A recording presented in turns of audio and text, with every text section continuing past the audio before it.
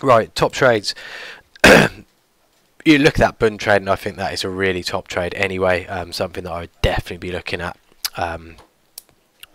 And yeah, very, very simple, very crisp trade. Nice risk reward, clear target on what you're looking for. DAX, again, reasonably clear trade here. What we got is we got a gap up in the middle of the range. So you got a gap here. This is the most recent range, so we're really sitting in around about a 190 tick range for the DAX. Little bit of a 100 tick range here from 12,401 to 12,490, so 90 tick range there. So there you're almost two types of ranges. We've got this gap up, so it's not taking us above the range here. You've got to be thinking straight away, can this gap get filled? There's no reason for a gap up mid-range, and it's exactly what we got. Eventually we got an attempt lower, didn't manage to reach it.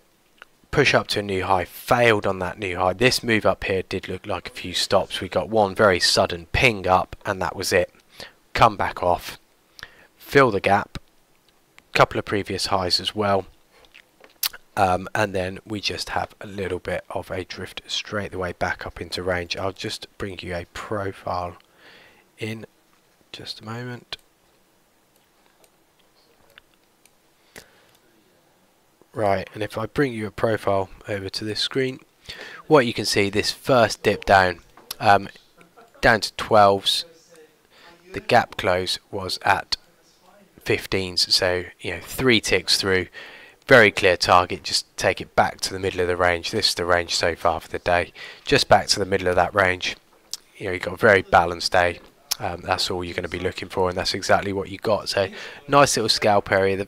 What made this an easier trade is the fact that you had already got a nice balanced day there in the DAX, so immediately you're already thinking any kind of extension lower is probably going to be a nice buy. The fact that you've got it back down to a gap as well, perfect positioning for a trade.